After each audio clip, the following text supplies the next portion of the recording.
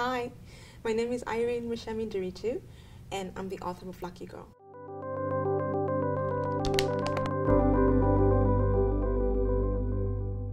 At the heart of it, Lucky Girl is a modern love story.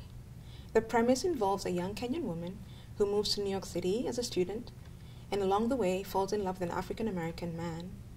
And all that should be simple except for the fact that her mother, who is a very dominant force in her life, completely rejects relationship. My favorite character in the book is Soyla's best friend, Letitia.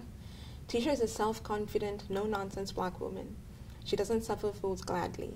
At the same time, she's compassionate and protective of her friends.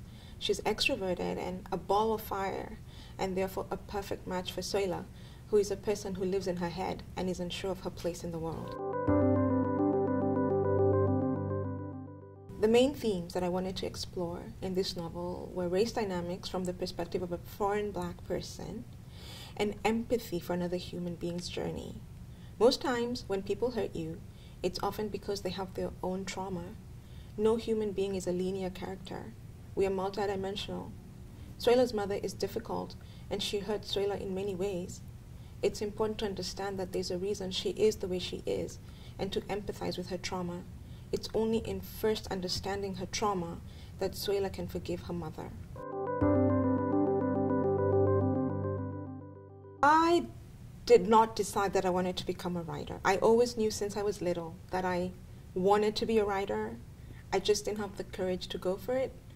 And I finally went for it when I turned 40. And I know that's late in life, but I'm so glad I did. Because it's really my passion. And I'm so glad I did it, finally.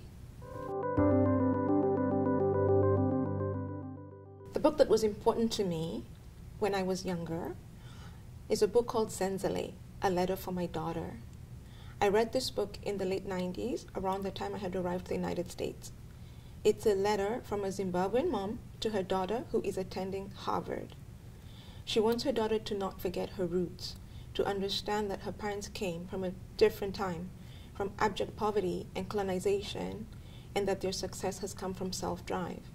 That the comfort and wealth she has grown up enjoying doesn't replace the struggle that came before it, and she should rather remember the struggle and not the wealth, because that's what will keep her grounded. This is my exact story. My parents came from nothing and were only armed with an education.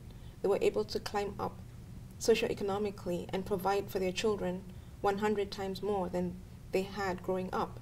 The only thing they've ever asked of their children is that we won't forget where we've come from.